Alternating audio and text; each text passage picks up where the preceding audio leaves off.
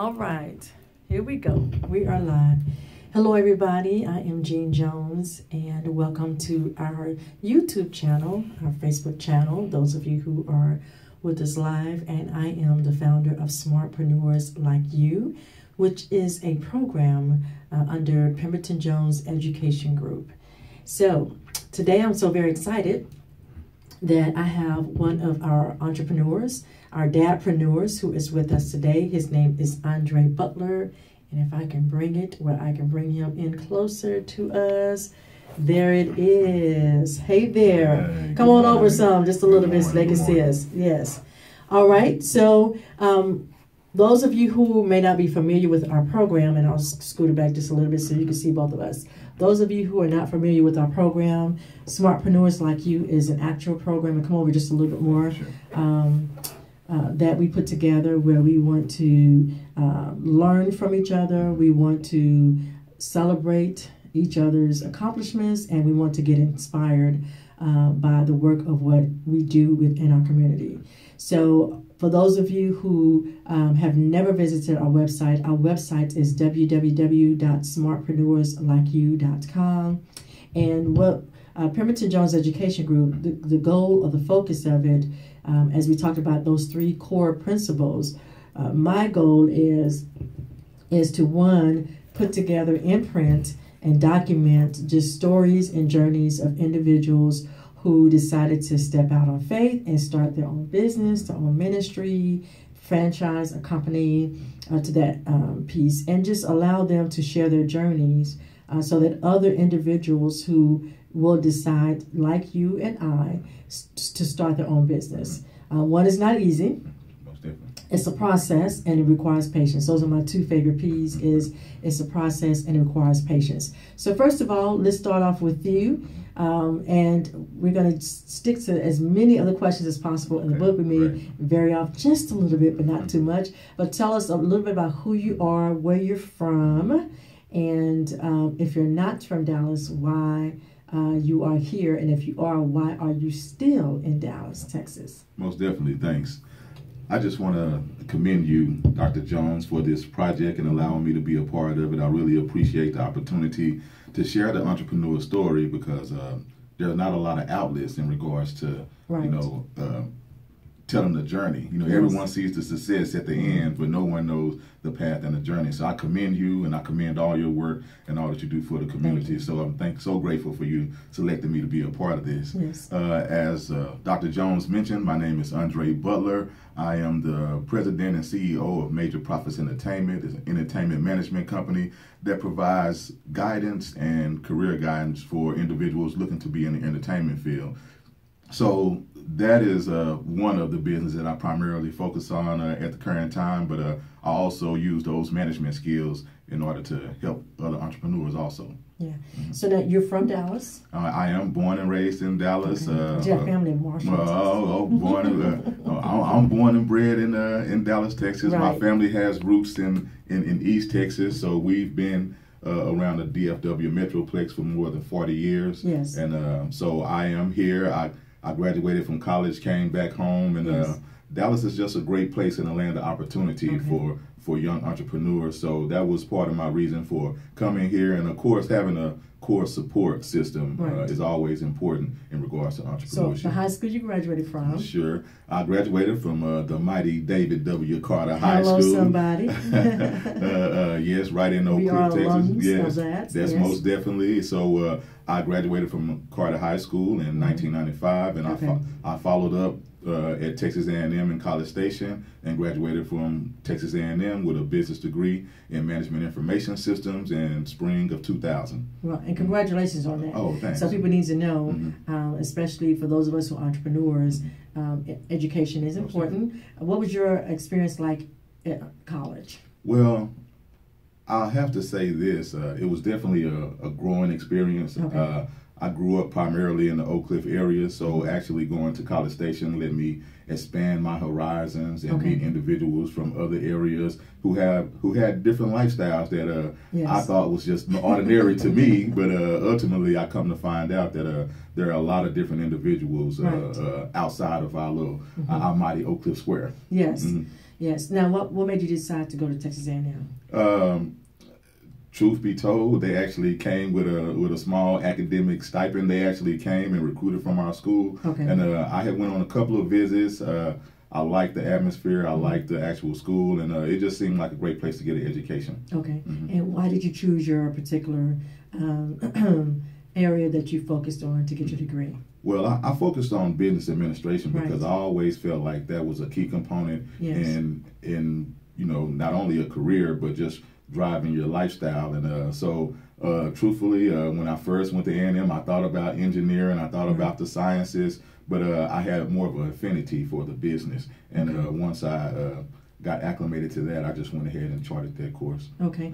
So you started your business. Yes. And the type of business that you have is? Yes, I actually do entertainment management. So what I actually primarily do is I have a extensive network of individuals in the entertainment field, from musicians to business owners to record labels to producers.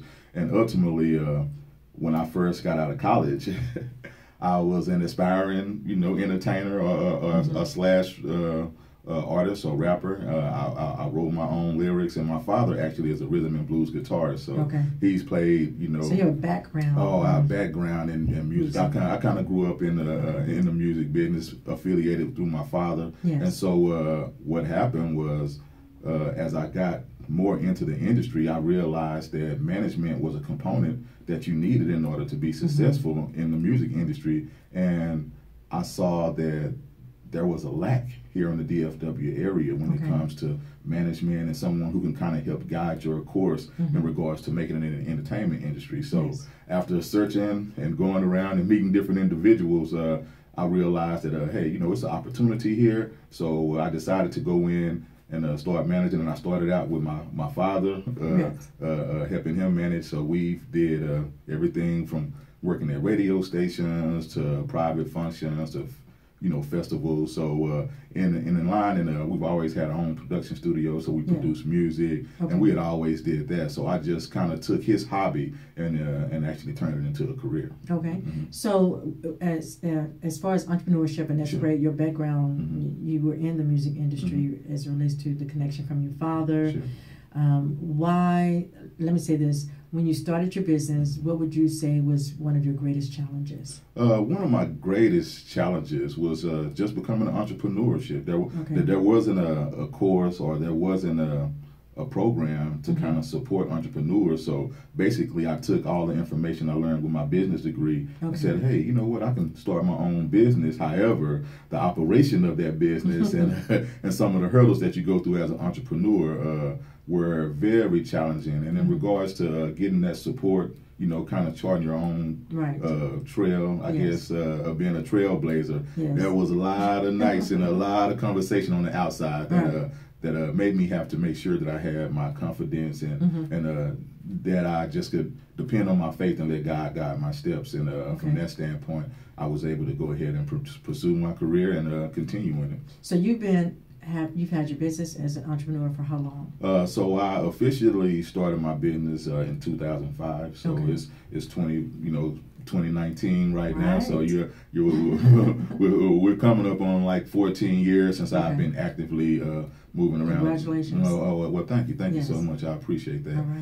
So that's how long I've been, I guess, an entrepreneur. Prior to that, though, even as my own business, I always was helping my dad as far as being a roadie or helping him out with equipment, or doing the everyday businesses of a record label that I didn't know until I actually learned about business, the record business. Fantastic. So now you are married. Yes. You have children. Happily married with children. I got married to my beautiful wife in November of 2002, and I have a daughter who's 15, and my son Andrew, he's 13. Allison is my oldest daughter. Yes. So how do you balance personal life and professional life? Well, that was a tricky key in the first years of my entrepreneurship because, of course, everyone has different ideas, but part of the reason I left corporate America was so that I can devote more time and have more freedom to be able to interact with my children and to spend time with family. And so initially, I just have to say it, and I don't want to use it as an excuse, but I devoted so much to my family that from a business standpoint, I was kind of stagnated for a while until I could actually find that balance in order to be able to make sure that, you know, the kids and my wife are fine, and also being able to, you know, provide for the family. And you know what? I'll say this. Oftentimes, a person who has an entrepreneurial spirit, typically the family suffers and the business doesn't. So it's not a bad thing that you say, hey, my business was kind of floating because you wanted to focus on the development of your family. So that's to be commended. Because oftentimes it's the flip. Oh, most definitely. Yes. Well, that's what I learned in corporate America. In corporate America, no one cared about your family. So they didn't care that my wife was pregnant with my daughter, or they didn't care about if I needed to call in sick in regards to my family. So that definitely made me reevaluate what my priorities were and what kind of principles that I wanted to live by as a husband, daddy, and a entrepreneur. Smartpreneur. A smartpreneur. So now, you have your business, and let's talk about maybe one of the moments that you said, this is what I'm supposed to be doing.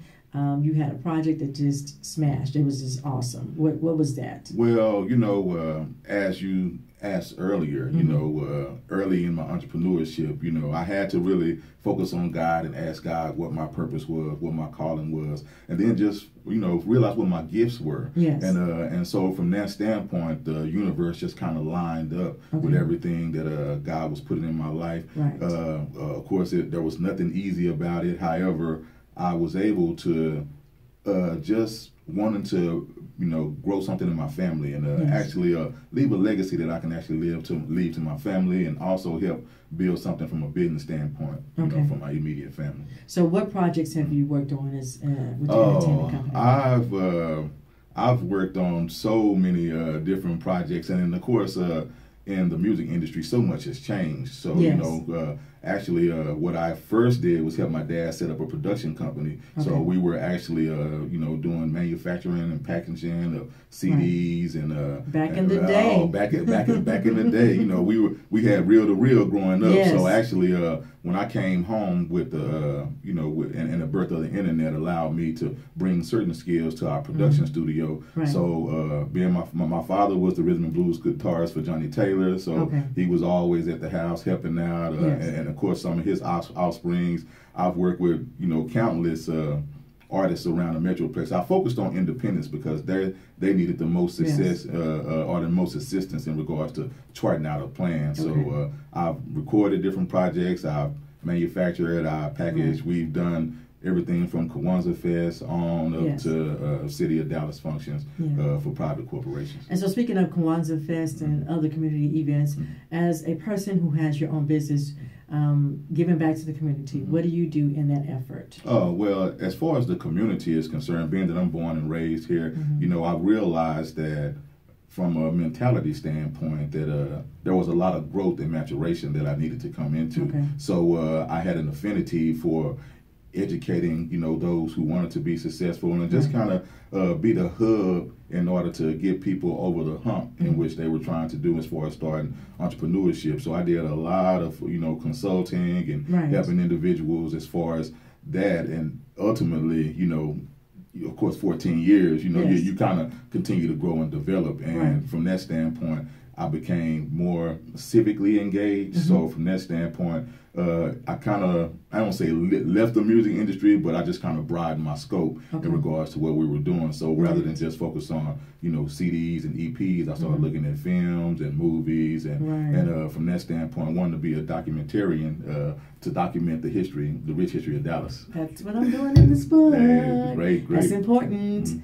All right, so now what tips would you give to dads who are entrepreneurs, those who are in the game, those who are just starting to get into the game, and those who are considering getting into the game? Well, mostly I would say have a plan, you know, kind of have a, kind of think about it. Don't just jump straight into it, because it's definitely not an easy course, and your ability to have things planned out and to know what you're going to be facing is going to be key to your success. So definitely all dads have a plan, have a family plan, have a business plan, and actually talk with if you're a dad or if you're married, you definitely want to talk with your spouse, because that can definitely pose some tiny obstacles or large obstacals. Oh, most definitely. Oh, we've definitely seen it. Yeah, if it's not a good partnership. Sure. As relates to that. Well, much love to your wife and to your family. And thank you, Andre, for allowing me the privilege of putting your journey into our book, Smartpreneurs Like You. It's the Dadpreneur Edition 2019.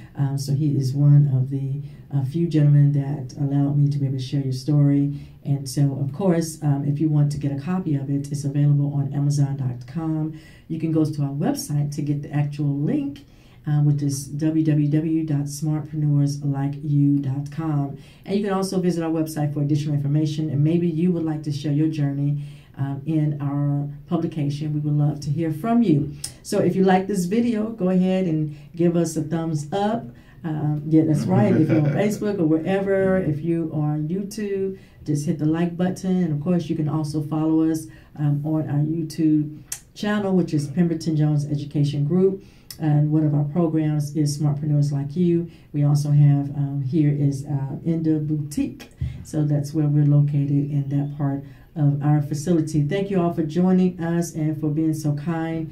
And again, if you have questions or if you would like to know more about Mr. Butler, you can get it in our book. You can go to our website, and information about him is on our website. All right, we appreciate you guys. Have a fantastic week, and this is 4th of July week. So it is. So we're going to timestamp this video to let people know. All right, you guys be safe. God bless. Thank you so much.